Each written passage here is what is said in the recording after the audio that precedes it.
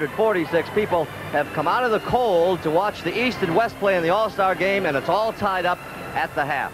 Hi again, everybody. I'm Pat O'Brien, and once again, welcome to At the Half. And our theme today is a predictable one, All-Star Weekend. We'll show you yesterday's awesome display of slam dunk competition and a look at the guys who huffed and puffed their way through the Legends game, including Tommy Heinsohn.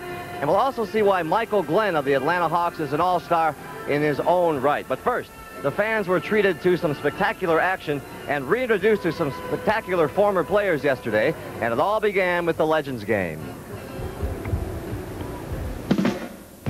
The big news yesterday was that the city of Indianapolis turned Market Square into Reunion Arena for the first annual Legends Classic.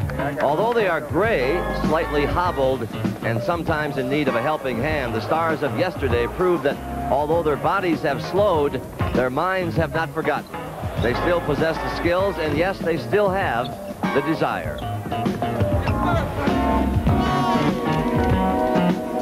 For most of the game, it was a desire for fun as well, friendship and practical jokes.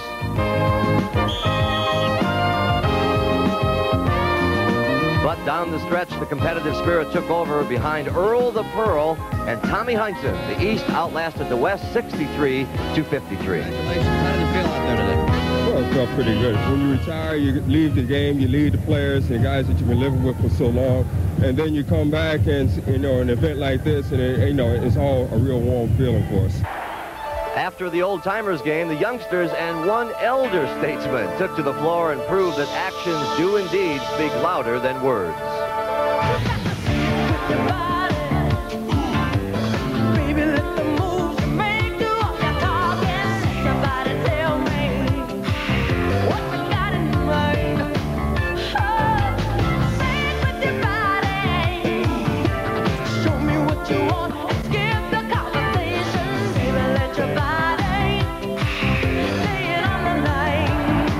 The biggest surprise was the early success of hometown favorite Terrence Stansbury, who with the help of Team Stansbury advanced into the semis.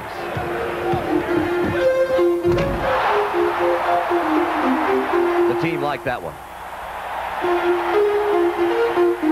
Not to be outdunked, the Irving clan lent support to its family doctor, who responded with this.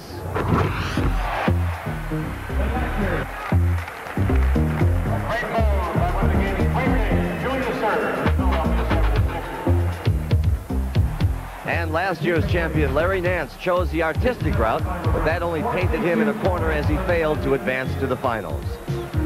That honor was reserved for Mr. J, who of course had his own personal coach, and Dominique Wilkins, who took the early lead with this. And although Michael came back and displayed great stuff, he was no match for the soaring Hawk, who went for perfect scores and flew away with the dunk title. You're going for 50 every time, weren't you? This time? Yeah, I was trying to go for 50 every time. And then, like I said, the guys who didn't make it, like Orlando and Griffith, really was telling me different things to do. They said, Nick, you got to go strong. And that's what I did, and they really helped me a lot. What's it like being the human highlight film? It's fun. It was fun, all right. He picked up 12 grand for his efforts, but he told me he would have given away that money to be on the East team. Now, something you rarely get to see at competitions like this, we're going to take you live into the East locker room where K.C. Jones is here, talking to his players at halftime strategy. Larry come down and set the pick. And then we got the pick down here, and this guy comes out. Say we hit here, and then we go away. Now we can push in there or drop it in, but this guy's going away, and this man's coming up. But we want to, if we can get in here and get stopped, then we got to drop the ball off here or here. But the longer we keep it, the more they pile up in the middle there, then we got nothing going. But the more we move that ball to the open guy, and the better shot we're going to get, or the wide open shot, or drive to the basket. Anybody got any thoughts on this? Jimmy?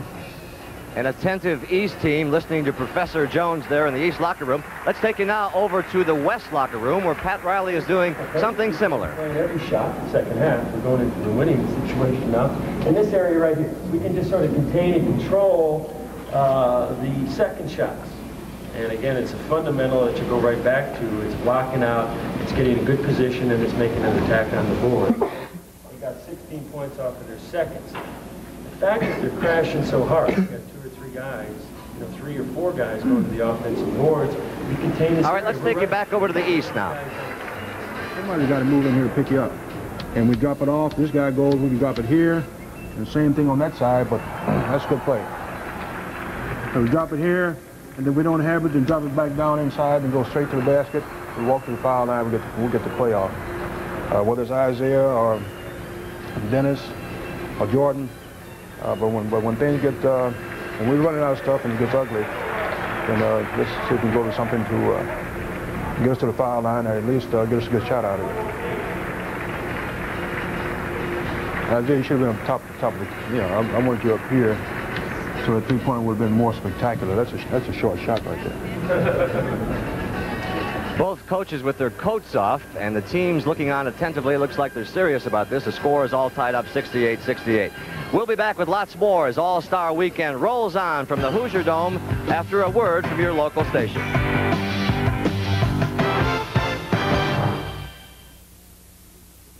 One of auto racing's premier events. Next Sunday, NASCAR's top drivers will face a grueling test of driving skill at speeds approaching 200 miles per hour. CBS Sports will present live flag-to-flag coverage of the 27th Daytona 500. Then 2 familiar opponents who last season played yet another NBA Classic will meet again.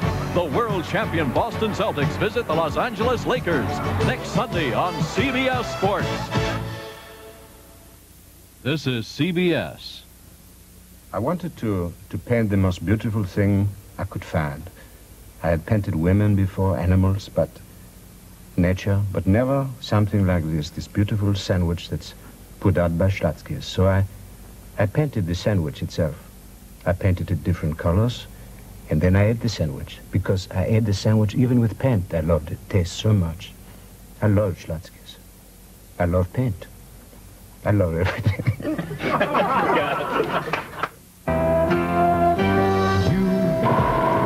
know who you are. You know where you're going. You know what you're striving for in everything you do. And Texas American, Texas American, there's a special kind of banker for you.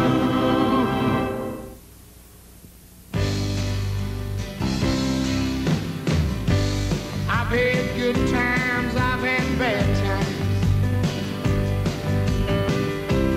I've had women, I've had girls.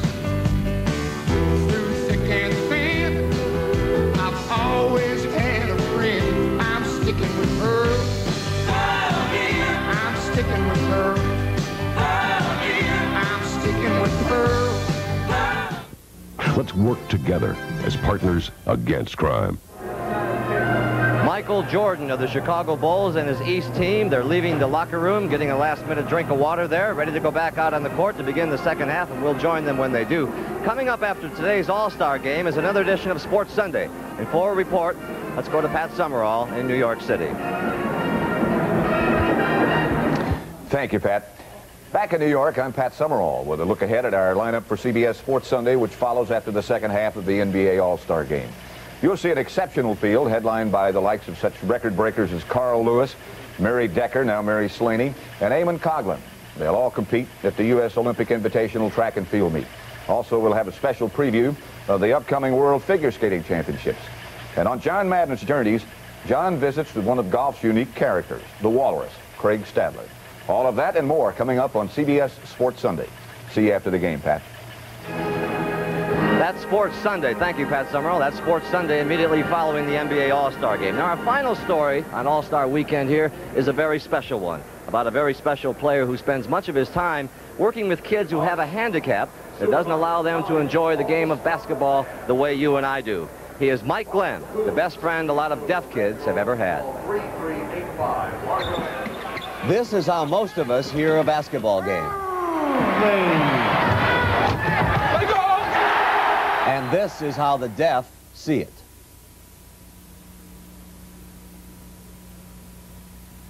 The unmistakable sounds of basketball. You know, sometimes we tend to take those sounds for granted. But there is a large group of young people who have never heard those sounds and never will. They are deaf. But thanks to a veteran NBA player with roots here in the Georgia countryside, they are now getting closer to the game, almost close enough to hear it. I want to see your elbows in, not out, like this. Stan, I want you to keep your elbows in. They call him the Stinger. Mike Glenn makes his living stinging jump shots for Atlanta, but this is what he lives for, helping deaf athletes. When I was growing up, my father coached at Georgia School for the Deaf. So I went to practice with him, and the deaf kids adopted me. They just taught me their sign language. They taught me to play basketball. They treated me as though I were a deaf kid. So the contact and the sign language and the basketball all came together naturally. Whenever we'd have practices in basketball, he would want to do whatever they were doing. If I had them running the figure 8 or just lining up shooting, Mike would want to get in line too. You got to fake that, the defensive player. Show him the basketball. In addition to conducting 2 summer camps, he spends time here in Cave Spring, Georgia, teaching those who would not have had the opportunity to learn the game. That was good, but he still didn't show the basketball. No, not you, him. They learn how to shoot, learn how to screen, learn how to press in defense, then play basketball a lot for fun. Willie Brown has fun too. He is deaf. He is Glenn's star student and now a promising freshman at Hofstra. Mike Glenn was Willie's ticket to erase the barriers to be part of something special. Hofstra University recognized Willie Brown for the talent that he has, not the limitations that other people would put on him by saying, well, he's a deaf kid. Oftentimes our ears are deaf to the positive side of professional athletes, but Mike Glenn gives us reason to sit up and listen. Excellent. A lot of times you'll have people say, well, he's a deaf guy. He can't play. He can't do this. And we'll look for things that they can't do rather than the things that they can do. Okay, a little higher, a little higher. What's the message in all this?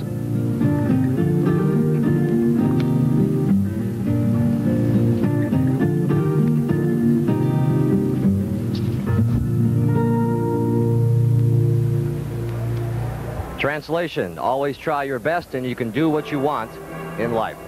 They are getting ready to play the second half here at the Hoosier Dome, and Dick Stockton and Tommy Heinsohn are getting ready to go back to work as well. I'm Pat O'Brien. Thank you for joining us at the half. Enjoy the second half here on CBS.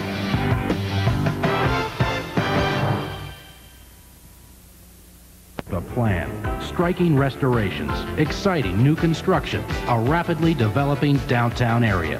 This year's host of the NBA All-Star Game, Indianapolis, a city with the imagination to dream about the future and the leadership to make it happen.